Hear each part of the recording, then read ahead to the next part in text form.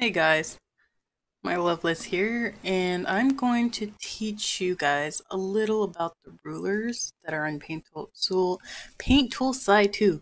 Yeah, words. Um, and a little bit of what I know about them. If you guys know a little bit more, you guys can add in the comments, help people out. But today, I'm just going to show you what they are, how to move them around, and we just explain a little bit what they do. So, if you hit Control R, you'll get the last ruler you used. But there is a tab up here by selection. I'm not sure if you can see it on my screen, but on the top of where like file, edit, canvas, layer, la, there is a spot that says rulers. The first one on the list should be the straight ruler. This one here, they pretty much tell you exactly what they do.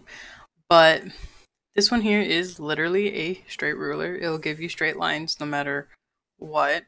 If you hold shift, um, not shift. If you hold control right here in the center, you can move it around your canvas. And if you hold control and you have it out, you can flip it any direction you'd like. So anyone who needs a straight ruler can go ahead and use them. Just so you know, the spot that you actually draw on is a very small light shaded green area. So it might be massive because I'm really close to the screen. But you can see right here next to where the actual brush is at, that's where your lines will be. So keep that in mind when you're actually doing your lines. You're not going to get it any other spot. So there's that. Let's continue on to the next one. The next one's an ellipse, and it's literally a circle. It does, all the rulers do take in consideration to how hard you put your brush down, you know, the brush sensitivity. So if you're planning to do a nice thick lined one, you can. The same thing with this one. If you hold control, you can move it around your screen. You can also hold shift for this one to resize it, and then hold control again to move it. And so I'll do part like so you can see. So there's that. And if you actually hold control to these corners with the anchors, this will deform your circles around. Just like that. So you can get a different angle. Move it down so you can see.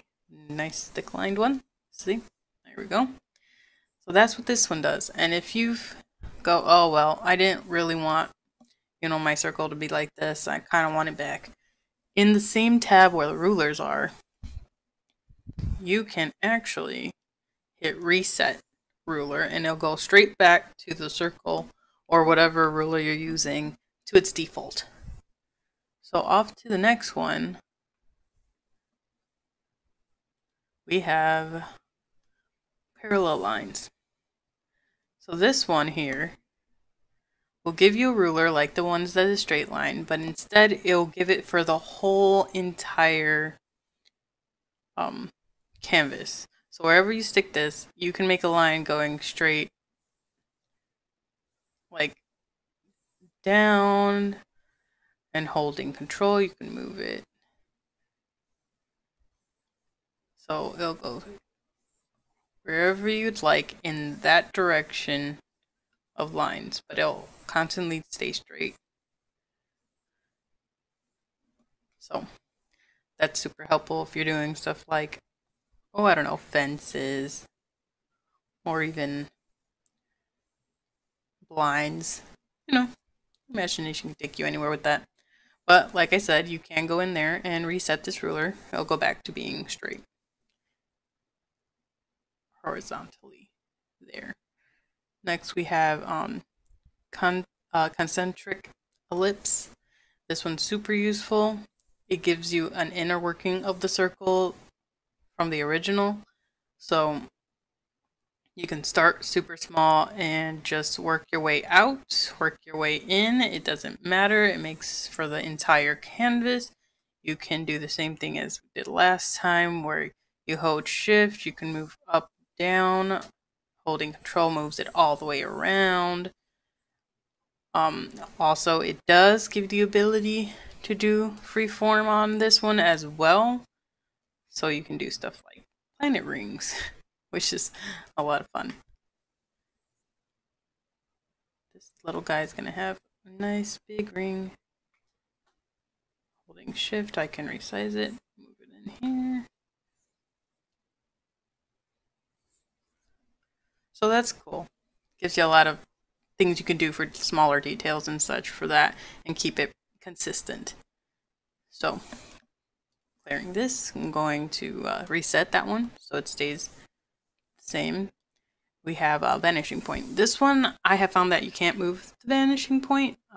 If you guys have figured it out, oh, never mind. Today it worked.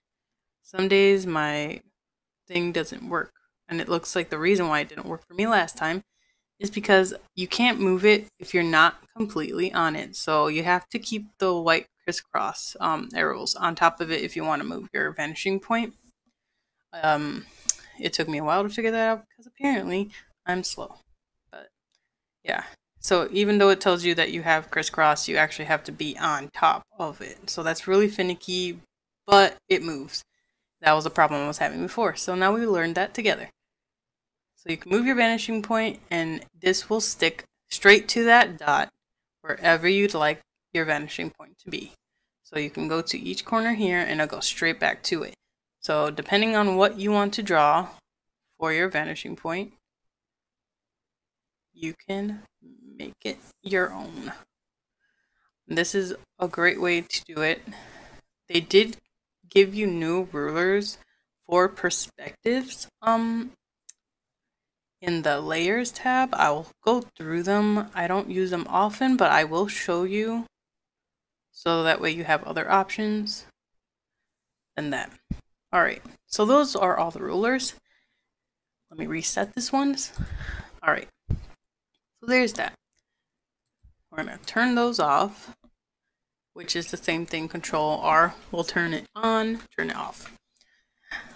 On the side here, by the layers, Paint Tool Sci has a new perspective ruler thing that if you never used the program, it's not completely new, but if it's new to you, it's new. So you have your normal layer, your line work layer, your folder, and you should have right next to that is perspective rulers. So this one gives you all types of perspectives. So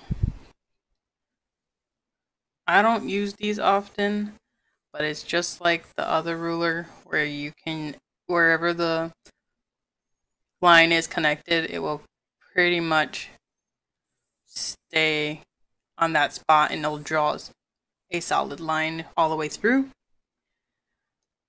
And let's see, number 2 is the same way. You can move these anchors depending on how you like your perspective. Make sure your crisscross lines are where they're at, wherever you want to adjust the entirety of your perspective grid tool. But there's these anchors and you can move them so you can change how the perspective looks. So if you're doing floors from high above, this is super useful because then you can go in and draw, you know, where you'd like your lines. I know that's not super helpful since I did stuff before. And it kind of guides you where it's going to be depending on where your line is. So there's that. So that's number 2. Got number 3. Same goes with this. You can move your anchors and it will change your perspective. So if I want these to be exactly on this part of the canvas, I can't have that exactly that part of the canvas. The middle line can move the entire thing. And here's your other perspective areas. And you can go and it would be anchored to the points you have given and you can just make your lines from there, as you can see.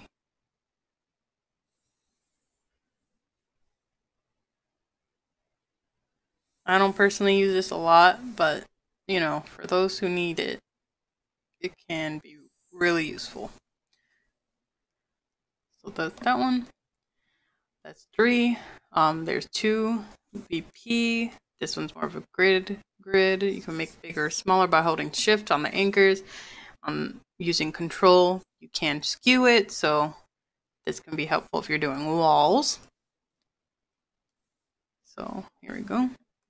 Let's say I want a wall right here. And then I'll add another one. Oops. So there's that one. And we'll have this one over here. So now I have those. Start with this one up, you know. And that'll be good for me to add those in, you know, later on. So that's that one. And then the last one gives you more abilities to do things with these anchors. You can hold control. This will move these spots along, so it's more of a pyramid than anything else. Almost like a camera shot. If you've ever had a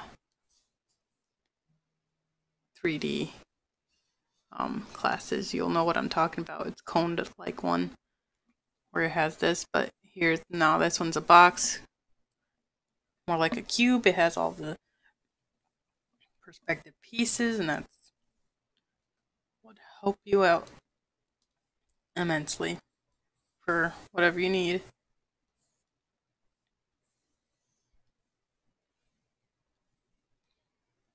And this one does have snaps, so it will literally snap to that area. You have it up here on the top here. Like I said, I don't think you can see this on my screen, but it has different vanishing point detections, and it has snaps, so it will go on the lines this and snap on the ones on the grid, or you can have it just free. You can free line it by hitting the line thing. So this one will do it automatically for you if you just hit whatever line that is here. So that's what that one will do. So, and that's the perspective grids. Like I said before, and I'll say it again, I don't personally use them a lot, so there's probably more information about them somewhere else. But I do use other rulers for a lot of my work. So I hope that helps you out. If you found this helpful, just leave me a like, you know, comment below if you want to see something else. I will try to figure out some other ones to do for you guys later on. Have a good day.